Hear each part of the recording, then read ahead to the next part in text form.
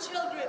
I cannot imagine that for the next 50 years they will have to have someone in the Supreme Court who has been accused of violating a young girl.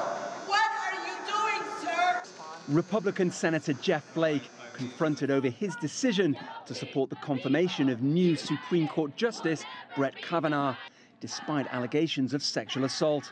It was one of the most powerful moments for the metoo movement since it began, challenging the legitimacy of a judge to sit on the highest court in the United States and shape issues like women's rights for future generations.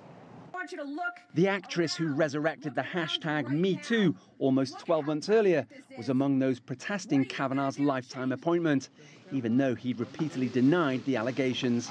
I never tried to find justice for my pain because justice was never an option. Now it might be. We think the MeToo moment is a turning point in the fights around sexual violence and sexual harassment. MeToo erupted worldwide when Hollywood producer Harvey Weinstein was brought down by multiple sexual assault allegations from his past, for which he's now facing trial. The effect has been profound for organizations like Futures Without Violence. We're seeing dramatically increased requests for things like technical assistance. So my organization trains employers and works with unions on how to get rid of sexual harassment. But data from the Pew Research Center shows sexual harassment in the workplace is as polarizing as any other political issue in the US, whose president has often been the target of MeToo's anger. We found that Democrats are far more likely than Republicans to see men getting away with it and women not being believed as major problems. And if this has been a turning point for women across the world, some advocates are cautious about what it can achieve.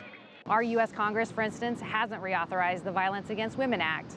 It used to be easy and agreed upon, and now we're having to fight to get that passed. So we're by no means out of the woods.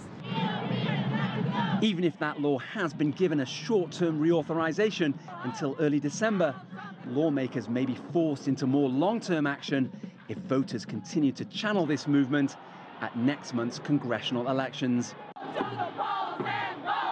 Owen, Fairclough, CGTN, Washington.